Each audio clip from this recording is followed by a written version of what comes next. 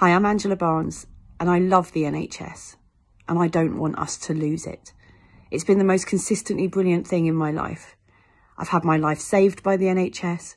I was a premature baby cared for the first month of my life in an NHS hospital. I've worked for the NHS.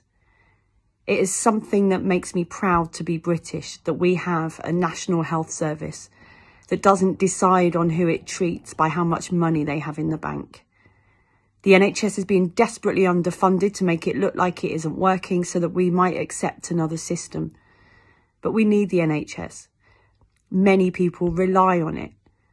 Insurance schemes work for some, but they don't work for everybody. If you're on a low income, or if you have a pre-existing health condition that maybe an insurer refuses to cover, then what are you going to do? The NHS treats everybody. It's so important that we don't lose sight of that and that we fight to keep it.